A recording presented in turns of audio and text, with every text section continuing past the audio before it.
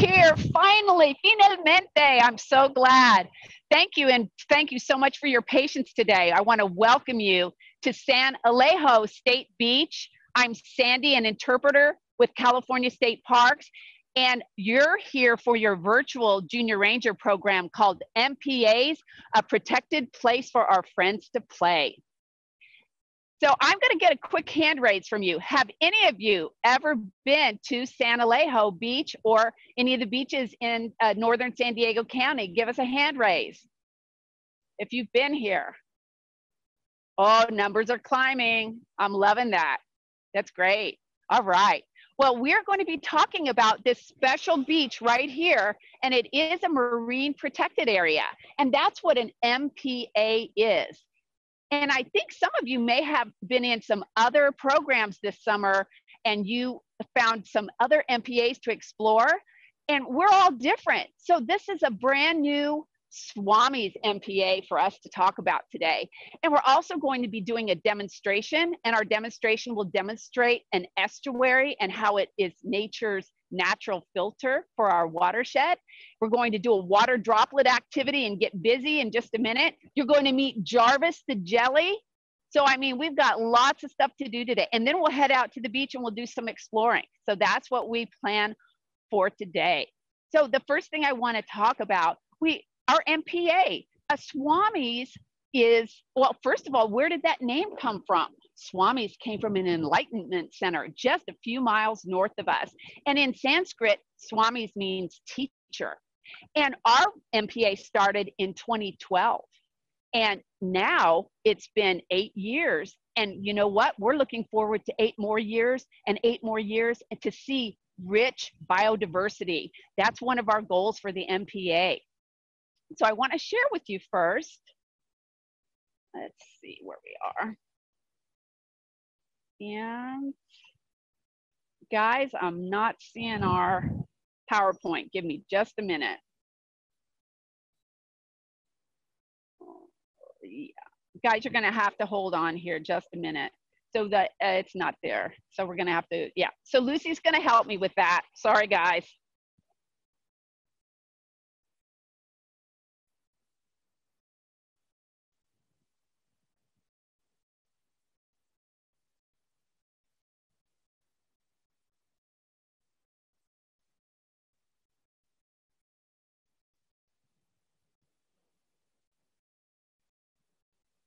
There we go. Thank you so much. Oh, thank you, Lucy. She is our other interpreter here, and she helps me so much. I appreciate that. So you can see Swami's MPA right here, and it says SMCA. That just means it's a state marine conservation area. It's a certain designation within that MPA umbrella. But I also want you to notice San Alejo Lagoon, which is right adjacent or next to Swami's. And we're going to be looking at that later when we get down to the beach and talking about that, because that is an estuary, and it's the final stop on our local watershed called Escondido Creek.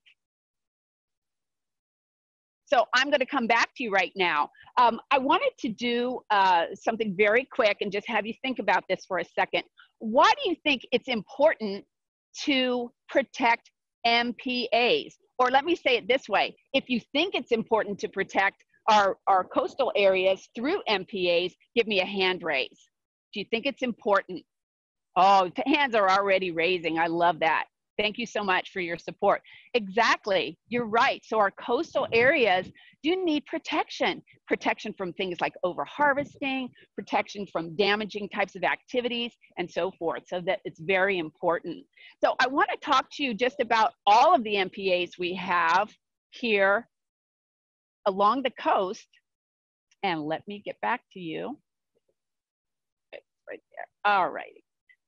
So you're going to see, let me get back in there. So you're going to see this gorgeous outline of California. Lots of dots on there. Well, these dots mean all sorts of different types of MPAs. And so you can see us right down at the very bottom. We're in San Diego County at the very southern end of California, almost to Mexico. And you can see all of these MPAs are working together, just like our local lagoon, the estuary, and us, Swami's, we're all working together to protect the animals and the habitats that they need to survive.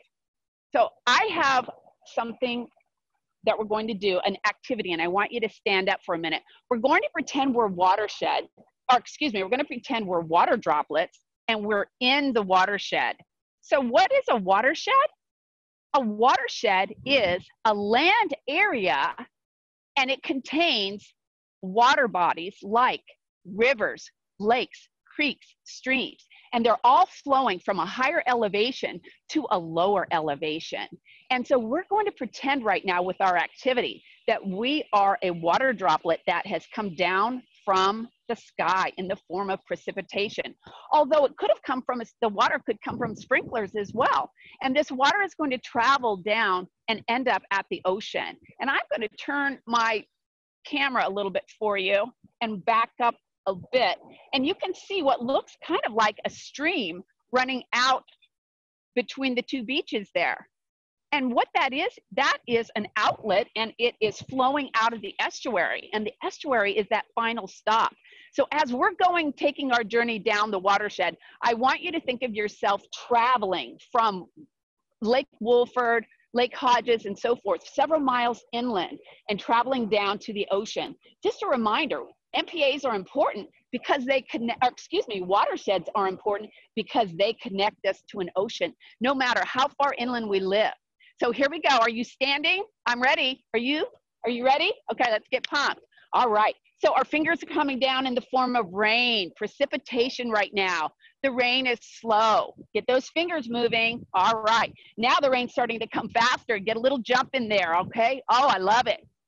Great. Oh, now we've got some lightning coming. Boom, bam, boom, lightning and thunder. Here's our lightning and our thunder. Good. Now we're down into the watershed. Remember, we're going to be in Escondido Creek. We're going to be swimming our way down toward the coast, down toward San Alejo.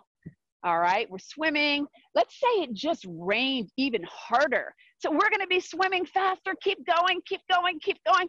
Okay, slow down a little bit, because when the rains stop and it's just a general runoff from our neighborhoods and our farmland, it's going to be more meandering or slow. I love that word, meandering. All right, now we're getting down to the estuary. And when we're in the estuary, we can kind of just float and hang out. It's more of a very soft, gentle current. And this is a great place for juvenile fish to hang out, and amphibians. So just move your arms a little bit. You're just gently treading water.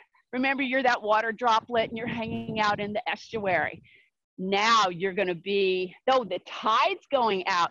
So we're going to be swimming back out to the ocean now, and we're at the bottom, and there we are. All right. Woo! Good activity. So go ahead and sit down. And I'm going to show you again right where we would have joined the ocean, right here, right at the bottom of the watershed. Now, an estuary, I want to show you what that is.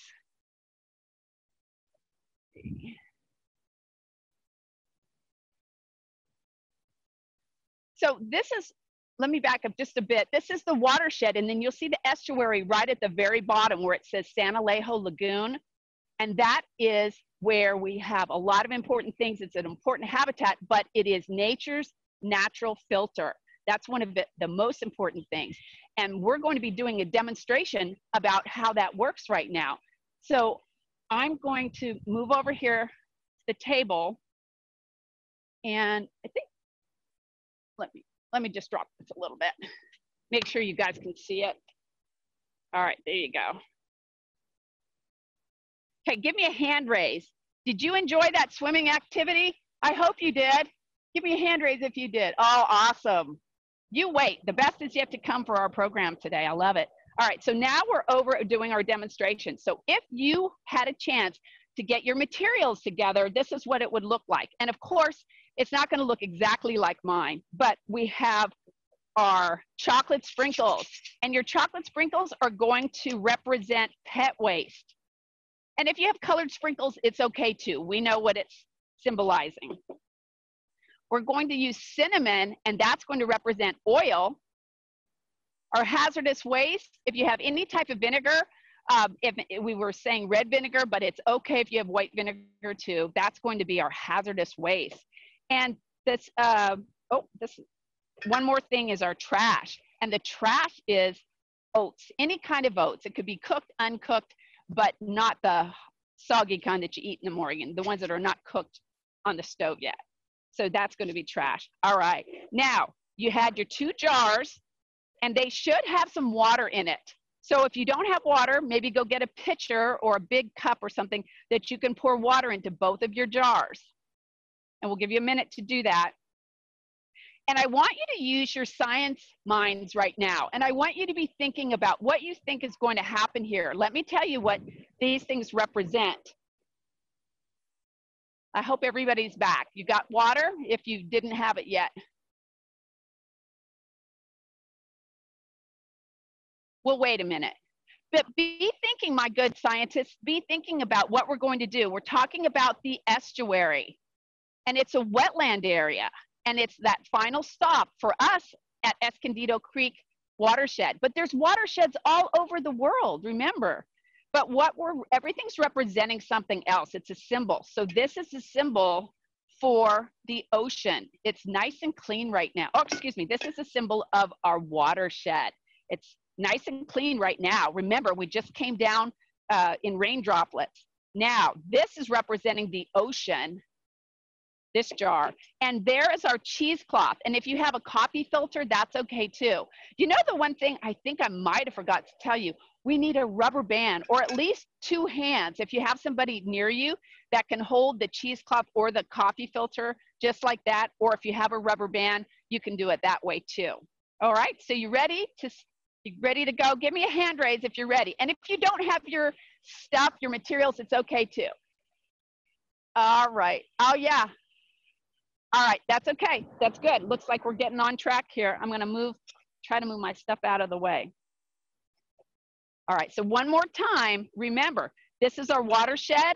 This is the estuary right here. This filter is the estuary. And then this is our ocean. So we're going to talk about how we interact in our neighborhood. If we're walking down the street and somebody did not pick up the dog poo, that dog poo has bacteria in it. And unfortunately, that bacteria is not good for the watershed. Do you know human sewers all lead eventually to a watershed, and that watershed leads all the way down to the ocean? Even our drinking water in some way is connected, because the water we drink in our own neighborhoods, no matter how far you live from the ocean, is eventually going to end up in the watershed. And most watersheds end up draining down to the ocean. So other things, hazardous waste. Did you know batteries are hazardous waste? They should be taken to a community center. You can look that up online and find out where you can recycle or take your old batteries, and they will take them for you because they are considered hazardous waste. Other types of hazardous waste might be turf builder. People sprinkle these chemicals on their lawn to make them green and lush, but they have nitrates and they have other poisons, chemicals in them that drain down into the ocean or to the watershed and eventually down to the ocean. Could be fingernail polish remover, lots of different hazardous waste that should not paint, that should not go in the watershed. All right, so we've got, one more. I want to do this first. So take the cinnamon, and if you've got a little jar like this that has the holes in it, you can sprinkle it. And if you don't, just put a little bit in with your hand. This is going to represent oil. And the oil could come from a lot of different sources. In our neighborhoods, most likely someone might be changing their oil in their car, or they might be washing their vehicle, and there's oil and grime and suds that is going to drain off down into the gutter. And remember, the gutters and the sewers end up where? If you think they end up eventually in the watershed and then in the ocean, raise your hand. Give me a hand raise for that. Do you think that all of this stuff might be headed down the watershed to the ocean? Give me a hand raise. You're right. You're absolutely right, guys. If you're giving me a hand raise right now, you are correct. All right, so now let's talk trash. So we've got our trash here, and that's going to be the oats. And if you have granola or something else, that'll work too.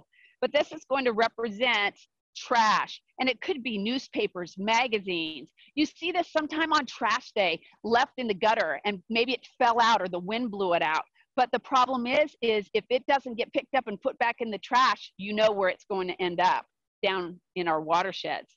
All right, so we're going to add some trash. So remember, now the watershed is not so clean. So when we were swimming down the watershed, we probably weren't alone. We probably had empty plastic bottles or bottle caps and other single-use plastics. So now let's pretend that there's another storm or even just a lot of water. People were watering the farms, maybe were watering their crops. What do you think is going to happen when we take this water from the watershed that is now has pollution in it? What's going to happen when it gets to the ocean? And remember, we showed you right here where that outlet drains out into the sea here at Swami's. So what do you think is going to be happening? Write that down if you have a piece of paper. Share it with a friend if you have someone to talk it over. What is your guess that's going to happen when we add the watershed water into the estuary, and then you know it's going to flow out to the ocean? So be thinking about what's going to happen. And that's creating a hypothesis. It's an educated guess. All right, let's see.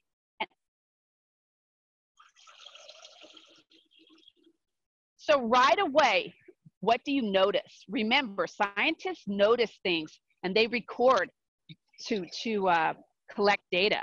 But you're already noticing probably that the water is not clear anymore.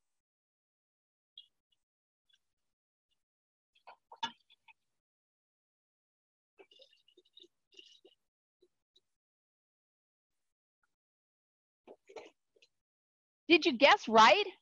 Did you think that maybe some of it would be filtered out, or did you think all of it might be filtered out? It's okay, either way. Talk about that right now. If you have someone to share with, share out with your friends or family and just say, were you correct in your assumption or your hypothesis?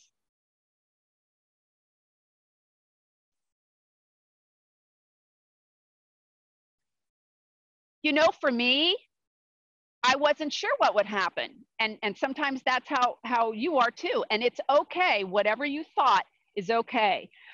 But we're going to see that even though a lot of the pollution, or at least some of it, was filtered out by the estuary, this is no longer clean. Our ocean water is no longer clean. And unfortunately, our critters, like the fish and our other guys, they don't really want to swim in that. Would you want to swim in that? Right.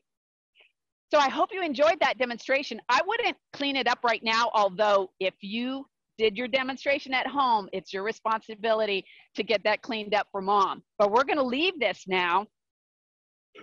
I want to show you some of the folks that play in our MPA. Remember, we were talking about that it's a protected place for our friends to play. We're even going to sing a song about that later. All right, let's meet our first friend. If you ever saw a jelly program with us, we got him right here. So here is Jarvis. And I don't know if you remember Jarvis, but Jarvis is pretty popular. He got lots of hand raises and lots of positive emails and surveys because everybody loves Jarvis. I'm not sure why, really, but he is kind of cool. So I want you to see he's going to perform for you. You're going to, if you don't watch carefully, you're going to miss it. He's only doing it one time during the program. All right, so get ready. I don't think you're ready. Oh, that's not it. I don't think you can handle this. I don't think you can handle this. I don't think you're ready for this jelly. I don't think you're ready for this jelly. I don't think you're ready for this jelly. All right, if you like Jarvis, give us a hand raise. Oh, it's blowing up. Of course. Everybody loves Jarvis. I don't know why. But guess what? He's a jelly. And you know, we don't usually say jellyfish anymore. Scientists are gently steering us away from calling them jellies because that's more appropriate. They're not related to the jellies, or excuse me, they're not related to fish. But guess what? This is one of our critters that loves to play in the MPA. He floats along, and he's also, and he doesn't like to hear this part about it, but he's also one of the favorites of this friend. Do you recognize this friend? Raise your hand if you recognize him. And so this is our cool friend, Timmy Turtle, and he's a sea turtle. This guy is a green sea turtle, but we're going to talk about another type of turtle in just a minute. So here's our green sea turtle. This is Timmy. Yes, he's very cool. And he's kind of more like a laid-back surfer type dude. He's like, oh, hey, I love the MPA. I like to hang out here. And I love to come see these guys. They're my favorites. Oh, yeah. In fact, another type of sea turtle called a leatherback sea turtle will travel from Indonesia clear across the Pacific Ocean to feast on our jellies along the coast of California. So those are two of our creatures. They receive indirect benefits because they're not always here. They're here some of the time. But this is a cool critter. This is Spin. And Spin is our lobster. And he is very direct benefit, or he is definitely in the direct benefit group because he's always here. He doesn't go anywhere. All right. And then we have another friend, Hermie the hermit crab. Love him. So our hermit crab, you'll notice he wears a shell. His body does not produce that. He has a shell on because he needs protection. This is his house. And so in the MPA, he's going to get a lot of good protection, and his habitat is protected, and the food that he eats is also there and it's available. So he's another critter. Very cool. And finally, we have Ciara. She's more of a kind of a, don't want to say prissy, but she's a little bit prissy. And this is Ciara, and she sits on the coast of the MPA, and she waits. She waits for Mummy because Mummy is coming to bring her some lunch, and she's just, oh, she's over it. I've been waiting almost an hour. Where's my lunch, Mummy? Where are you? I'm a little bit worried. And that's what she does. But you know what? We love Ciara. We love our California sea lions, and they also receive indirect benefit at Swami's MPA. Oh, makes me feel good just to hug her. Love her. All right. So you've seen some of our creatures that benefit from the MPA, some directly and some indirectly. Now I want to take you down to the ocean, and I want to show you what we can see. I'm not sure what we're going to see. We'll go check out for sure, though. We'll check out the outlet. Remember that end of the watershed? And then we're going to walk over, and if you can, I think you can see the, yes, you can see the lifeguard should be able to see that. We're gonna walk down this way, which is north on the beach, and see what we see. If we see wildlife, we're going to be super excited about it. And we may just see some things on the sand too, and that's okay. So I'm gonna pack up a little bit so we can take off.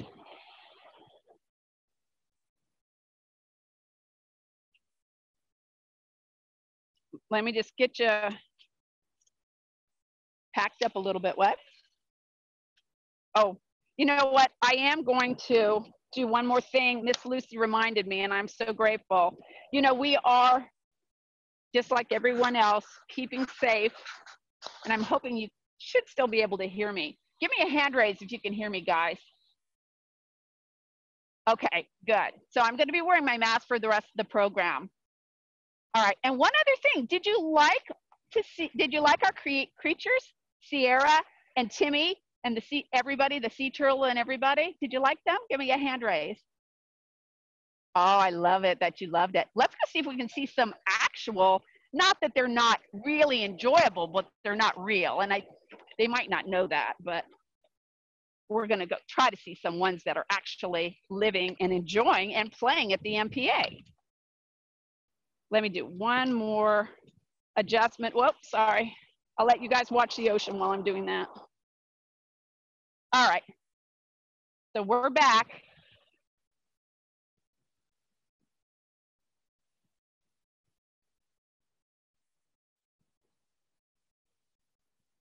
you can see, I'm going to give you just a little tour as we're going along here. This is our campfire area.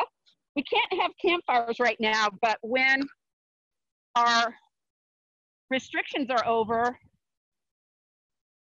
we will. By the way, we watched our, you know what, I need to say this real quick, that we do follow safe practices here. We washed our hands at least 30 minutes before the program. We sanitize all of our programs. If we cough or sneeze, we do it into our arms, and we're going to stay socially distanced from all people that we come in contact with today. So I'm going to show you the beach.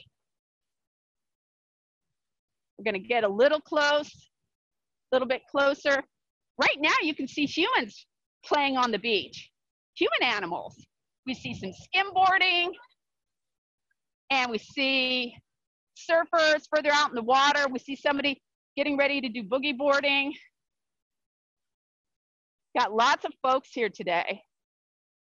So we're going to take you over to the outlet. And this is, remember that area that we talked about, that is that flow that's going to join the ocean. The lagoon or the estuary that we talked about is right on the other side of that bridge. So I want you to see what it looks like. I mentioned earlier that the tide is going out. So it was higher tide, and now it's lower. So I'm going to show you some things. Let's see what we found. So here's a little shell that we found on the ocean. And by the way, we don't collect shells at Swami's. Unfortunately, that's one of the things we can't do. But you can also see some marine worms that have left their, it's like coral almost, but they've left the outline of their body right there. And I hope you can see that. That's kind of cool. So I want to show you this. This is sea lettuce. And this is an important part of our MPA. This provides food and protection here at Swami's. Very cool. Let's see. Oh, what did I find? I promise I did not plant this. Oh, oh no. Are you guys still there? Whoa, I was worried. So let me show this to you. What do you think this is? Raise your hand if you think you know what this is. Oh, let me get my mask back up. If you said lobster, raise your hand if you said lobster. So speaking of spin, this spiny lobster, this would have been something called a molt, M-O-L-T. And this molt would have been like he sheds his skin, just like a snake does. They shed their skin. So there's no body inside because he moved on his merry way after he shed his skin.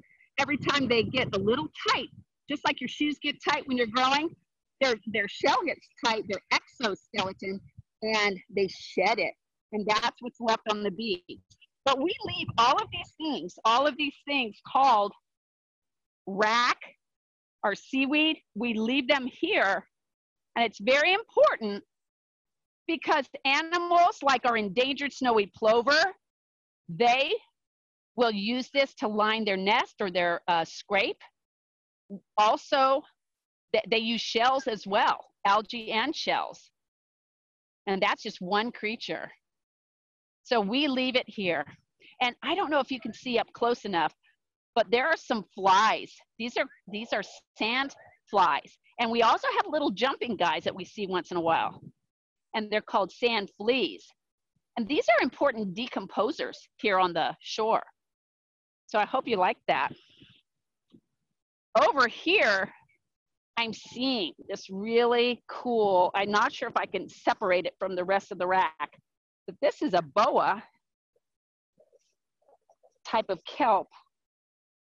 Here, it's a type of kelp there. And kelp, by the way, you can kind of see how it looks kind of like a feather boa.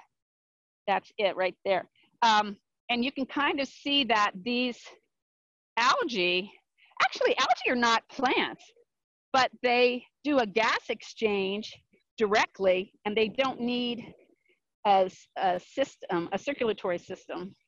All right, let me see if there's any critters around. We had a curlew out here earlier. Do you spot any wildlife right now? Raise your hand if you spot any wildlife, if you see anything. I'm checking right now. Oh, wait, guys. Oh, shoot.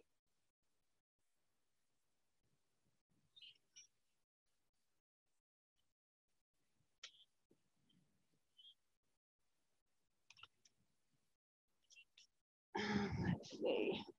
I think I lost you.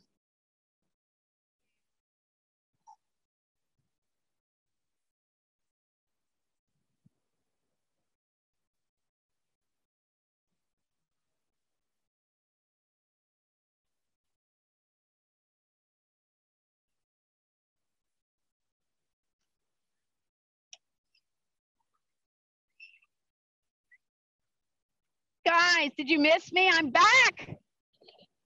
Sorry, when I dropped you, I guess we lost the connection. I'm sorry. Are you there? Raise your hand if you're still there. Oh, I'm so glad. Boy, you've sure been so faithful today to stay with me, even during all of these challenges from technology, but I appreciate it. All right. Well, what I was showing you, I don't know if you got to see the kelp, but I'm going to show you the kelp right here. Let me just see if I can lift this up. There it is. It does have some sand on it, but I'll try to get some of it cleared off. And you can see it right there up close. That's cool. And if you think about a boa, it goes around your neck kind of like a scarf. That's what this is. It's a boa. But it is a kelp, which is part of it's the algae. So it's not a plant. All right, now we're going to get one more chance. We're almost done, guys, but we're going to get one more chance to try to spot some wildlife. I can see some seagulls way out, and you may or may not be able to see them. I'm going to walk over this way, and oh, I see a pelican. So let me show you the pelican. He's out. I'm hoping you can see him. He's flying very low over the water. And he also receives direct benefit from our MPA. We have someone shore fishing. That is allowed at Swami's MPA. It's okay. That's one of the activities and the ways humans can play at the MPA. The pelican is looking for his next meal. And I don't know if he would consider that play, but he's sure enjoying the rich biodiversity here at Swami. Lots of fish to choose from. All right. Well, I'm not seeing too much else as far as our critters today, but that's all right. So I want to go ahead and thank you so much for being with us at the program. I hope you enjoyed being here at Swami's. You'll remember that MPAs are so important.